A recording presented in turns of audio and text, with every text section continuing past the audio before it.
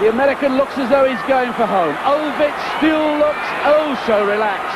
Tracy looks as though he's pushing a little bit. Ovid looks to see where the opposition is. Upright.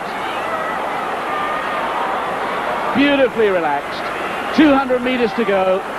And one feels that there's only one man with a killer threat there. Ovid looks to see where Tracy is. But Chesney, and Ovid goes, has a look, and smiles. Tracy's going after him.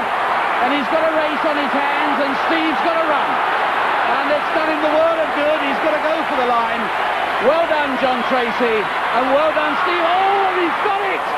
And Tracy may have stolen it.